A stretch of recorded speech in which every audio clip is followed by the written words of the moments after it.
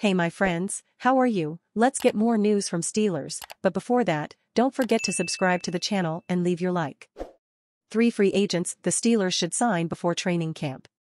Just because it's the dog days of summer doesn't mean the roster hustle needs to stop. We are closing in on 3 weeks until the Steelers report for training camp, and there are still spots open and players available that can help this team win now. Let's take a look at 3 names that would make a lot of sense for the Steelers to sign before the start of the season.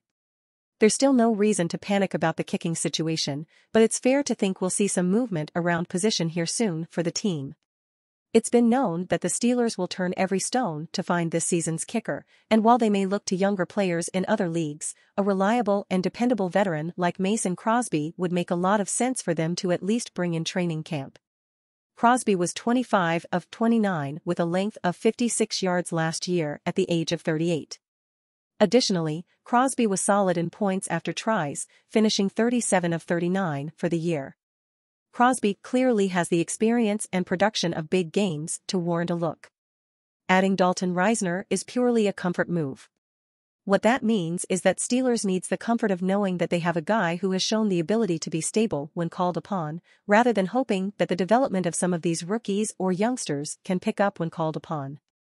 Risner is far from perfect, but the Kansas State big man would help stabilize the inside of this offensive line and bring a little more experience to a vitally important position group.